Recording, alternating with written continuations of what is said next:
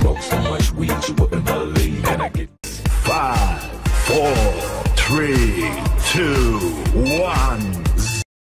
The Tata Kestrel is a modern armored personnel carrier developed by Tata Motors and the Defense Research and Development Organization, DRDO.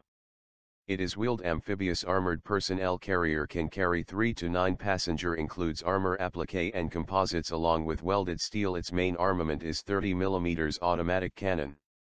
Secondary armament is 7.62 mm coaxial machine gun. Engine is 1x diesel fueled engine 600 HP. Speed is 100 km per hour, 62 mph, on road 10 km per hour, 6.2 mph, in water.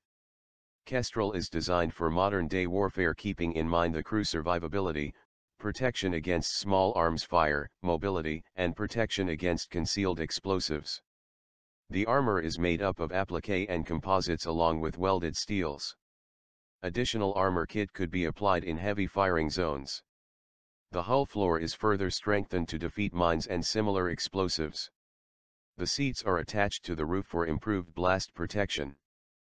Fuel tank are placed outside the troop compartment for additional safety. The 8x8 wheel configuration is set on a hydropneumatic suspension utilizing double wishbone arrangement. If all wheels run flat, it has capability to allow the vehicle to move even after suffering punctures. The Kestrel has high power-to-weight ratio for mountainous terrain. It is powered by a turbocharged diesel engine of 600 HP. This armored personnel carrier is fully amphibious. On water it is propelled by 2 water jets. This type of vehicle is an edge for Army in war, and surveillance can be very easy due to its capability.